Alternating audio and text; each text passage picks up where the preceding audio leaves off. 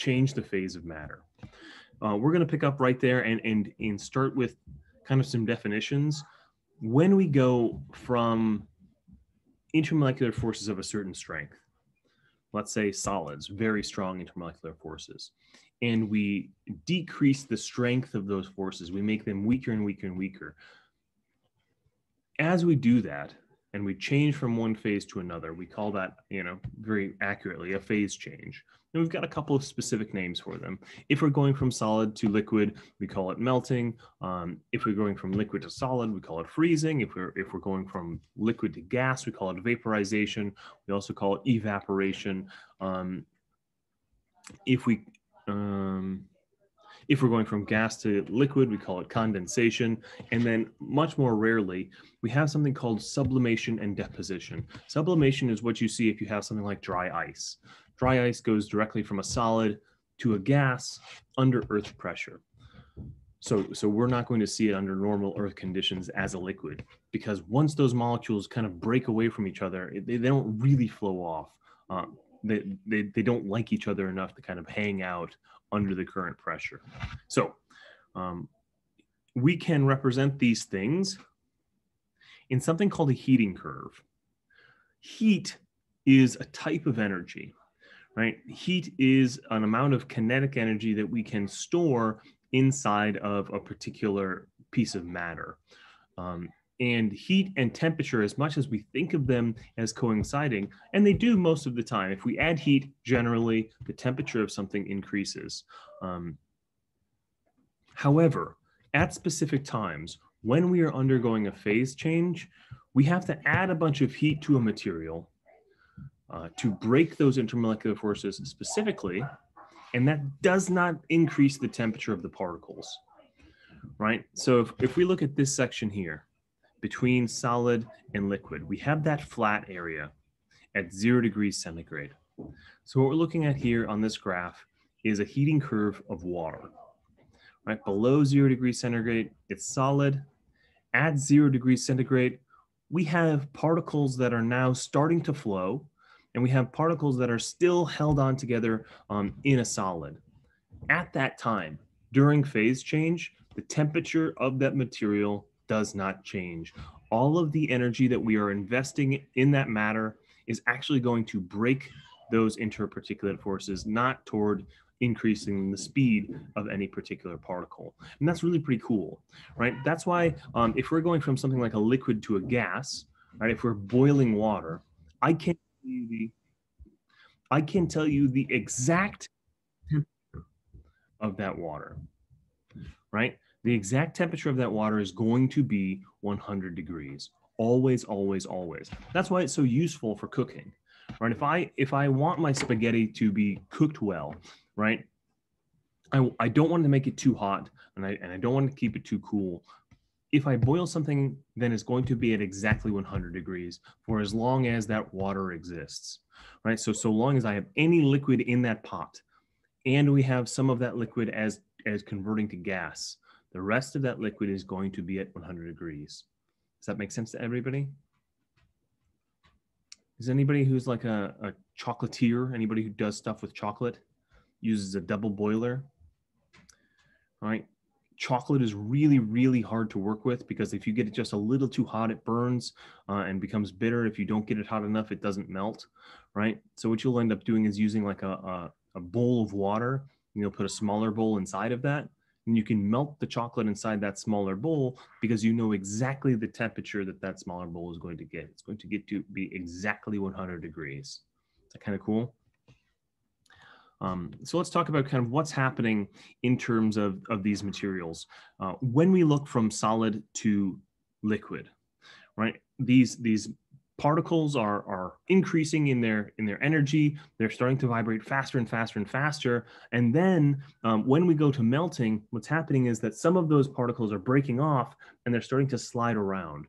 That breaking away takes energy, right? Just like pulling two magnets apart takes energy. So as we're making that transition, there's no increase in the general speed of the solid. So it's going to stay at 0 degrees until all of that solid material has melted. So they're shaking faster and faster and faster until eventually they're shaking fast enough that they can flow over one another. And I have this really interesting video of something called liquefaction that was really big in like the 50s, right? It was a huge terror in the 50s. And you'll see what I'm talking about in just a second. So what I have here is a box of sand.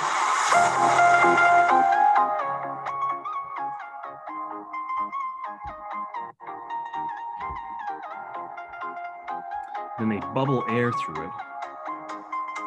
And what you're seeing is that the bubbles of air push those sand particles apart from each other, right?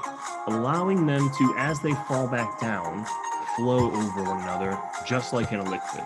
So what we really have here is not technically a phase change, but it's a really, really good representation of what a phase change might look like on the molecular level, right? So if you imagine every grain of this fine sand as being a different molecule, right, and that air being energy added, we are watching something go from a solid to a liquid.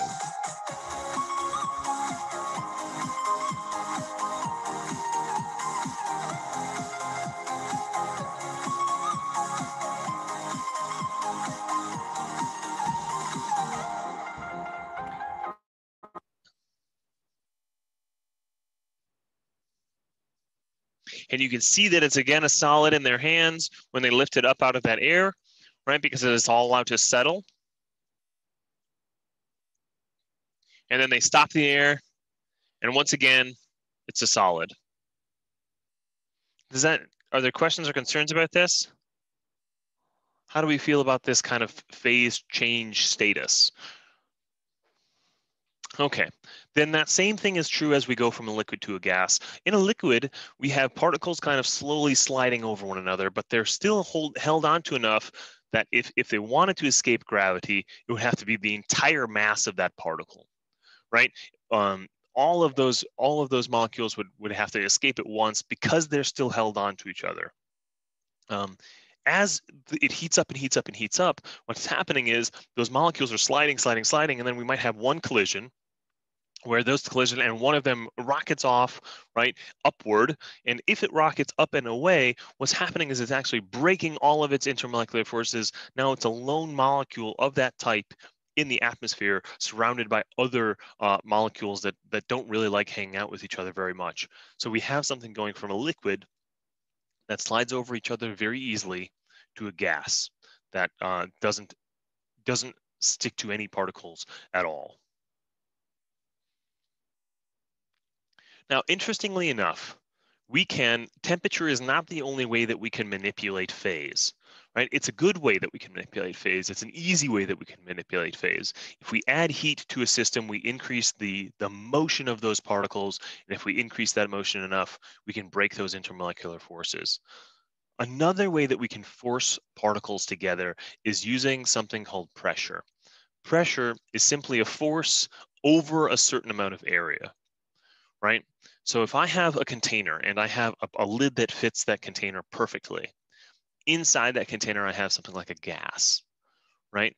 If I push that lid down and those particles are not allowed to escape, eventually I'm going to push those particles close enough together that they're forced to interact with each other, right? So I can force something from a gaseous state into a liquid state by increasing the pressure enough. Now, what I have to do here is, obviously those particles are going to be moving the same as they were before. So I have to somehow let the heat out of that system. I can't have them moving really fast and also as a liquid, right? Those intermolecular forces just won't hold on to each other. It'll just be a really, really compact liquid. Eventually it would break my container. But we can decrease the space between these particles enough that intermolecular forces start to enact and glom these particles together. We just have to, again, alleviate the temperature. We can represent this kind of cool interaction, this kind of change in interaction using something called a phase diagram. Let me go back to this slide just one more second. Let's talk about the application of this idea. if you guys have ever seen like an instant rice, like a rice-a-roni, or like a Spanish rice, or like, you know, a rice that comes in a box, if you look on the back of that rice box, you'll see that it has two different cook times. One cook time is for people who are at sea level. The second cook time is for people who are, you know, at like Denver, like a mile above sea level. And that's because the atmospheric pressure, right? That's the pressure of the air pushing down on the water, is decreased as you move away from the Earth, right? Until eventually you get to space, and the atmospheric pressure is zero because there's no atmosphere up there, right? So it's like an asymptotic, you know, curve as we go from a lot of atmosphere down at sea level, less and less atmosphere up at like Denver. And if I'm boiling water there, it actually boils more easily in Denver because the pressure pushing down on those particles is less. So if there's less pressure pushing down, that means individual water molecules have less resistance to jump up and escape the rest of that water glob. So the temperature of boiling water at Denver is like 93 degrees centigrade as opposed to 100 degrees centigrade. And that's because there's less pressure there. If there was more pressure, let's say, you know, you're in a submarine, right, a Navy submarine, you might have to get water to like 120 degrees in order for that water to actually boil off, because a greater increase in pressure is going to force those particles closer together for longer. You're going to have to get them moving faster in order to allow them to escape. Right, so pressure really does matter in terms of phase change. We can also do some kind of weird and cool stuff. If I have a, a solid, right? Something like a carbon dioxide, and I want it to become a liquid, right? I can't do that because the pressure on Earth is never going to be high enough, right? It's going to go from here to here at all temperatures, right? I'm never going to be able to jump this line because my pressure is all the way down here at Earth, right? So here I've got my carbon dioxide, right? I increase my temperature, bang, suddenly it's a gas, right? If I were to increase the pressure, if I were to put that in some kind of pressure chamber, I could actually increase the temperature to the point where it would become a liquid, right? A liquid carbon dioxide, something that's kind of cool. I have some dry ice coming, so I will show you a demonstration of this in just a bit, whenever that dry ice gets here. You know, shipping is all weird right now. But we can kind of manipulate the phase using both pressure and temperature. Right, so if I have a really low pressure, it's really easy for material to become gaseous, right? And if I have a really low pressure, really nothing, that depends. So these lines will change depending on the material. But you know, in this case, if I have a really low pressure, I would never get a liquid, right? So if I have a really high pressure and a really low temperature, I'm going to be a solid. If I have a really low pressure and a high temperature, I'm going to be a gas. And liquid is kind of this beautiful middle ground where I have some amount of pressure and some amount of temperature.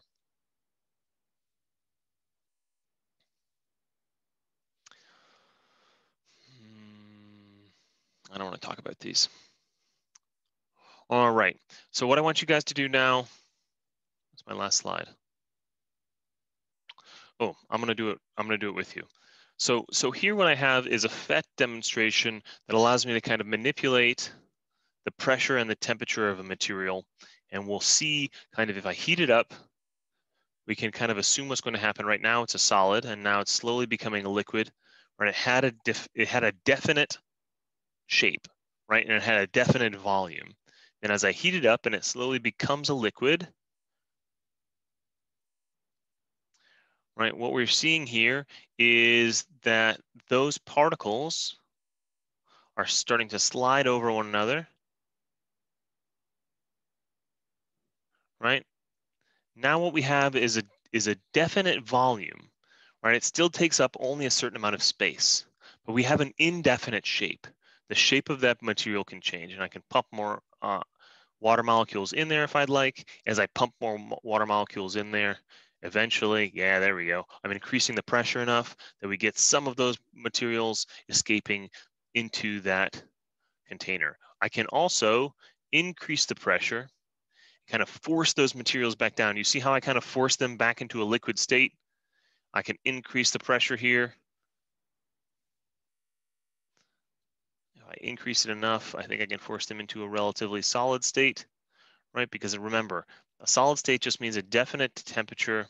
I'm reaching the critical point here. If I go too far down, bang, I explode my device. Right, so I have this on Google Classroom for you guys. If you wanted to mess around with it, I think it's awfully fun to kind of mess around with these material and really see how these molecules behave at given temperatures. I'm going to decrease this to the point where these, start to condense. Right, you see that even those atmospheric water molecules, these ones up in space, kind of start to glom onto each other, and then moving so slowly that they're not bouncing around against particles in the air. Can increase the amount of water in here. I'm going to cool it back down, and we're going to form another ice cube down there in the bottom left. Or sorry, for you guys, the bottom right. How do you guys feel about this? Why don't you guys throw me the thumbs up if you're still with me? Nice, nice. You got to do love the physical thumbs up. Okay, so a couple of the key points that I'd like you guys to really focus on today. Solids, definite shape, definite volume. Liquids, definite volume, indefinite shape. Gas, indefinite both, right? Secondly, we can represent the change in phase using something called a heating curve. And heating curves are pretty cool because we can see at phase changes, if we have any angle at all, right, it ends up being an increase in temperature. If we have a flat line, it ends up being that matter during a phase change. We have melting, we have boiling, we have evaporation, we have vaporization. Those are all the same thing.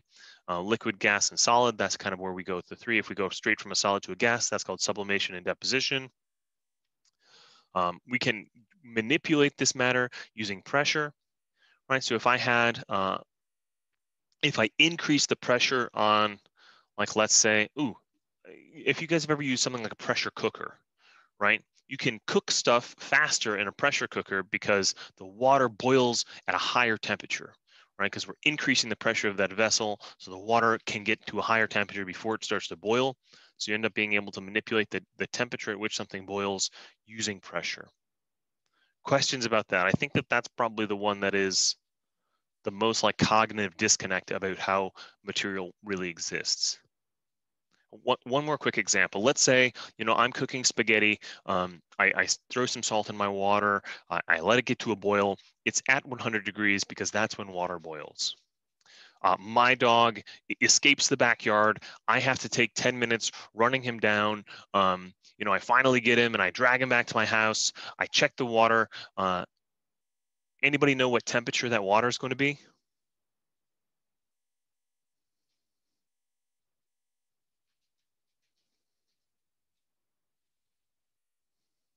Bueller?